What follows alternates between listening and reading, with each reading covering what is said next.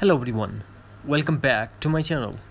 Today in this video I'm going to show you how to fix this account has been disabled in App Store and iTunes. So without wasting any time, let's get started. The very first thing that we have to do, we have to launch settings. Then tap on your profile icon and tap password and security.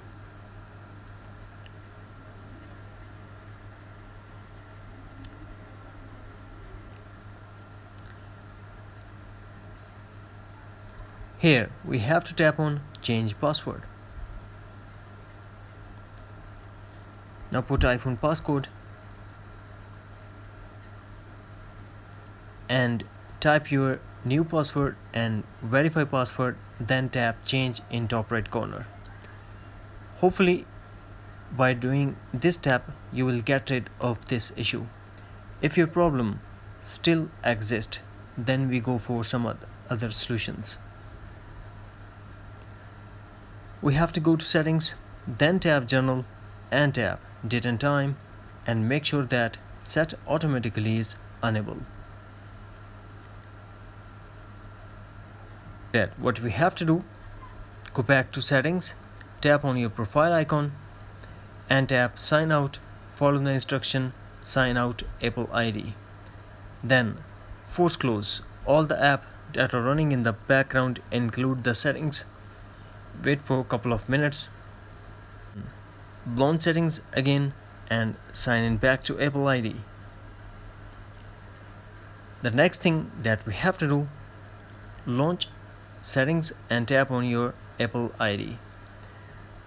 Then we have to tap on media and purchase and tap view account.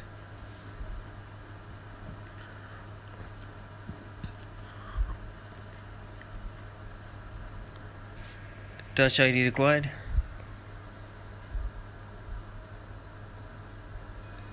Here we have to tap on country or region.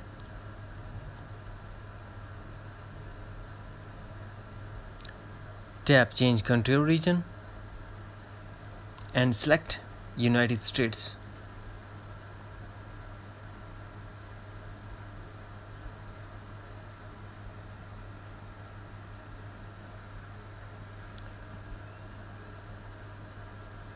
Now tap agree, agree and agree.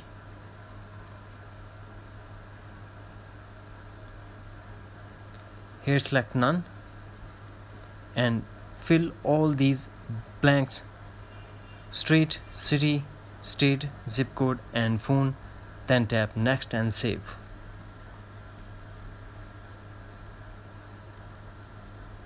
The next thing that we have to do, go to settings, tap on general and tap transfer or reset iPhone. Now tap reset and tap reset all settings. iPhone passcode required and tap again reset all settings to confirm. This process will delete all your customized setting to default setting, but no data or media will be deleted. That's it. By doing these easy and simple steps, hopefully you will get rid of this issue. And thanks for watching. Take care. Bye bye.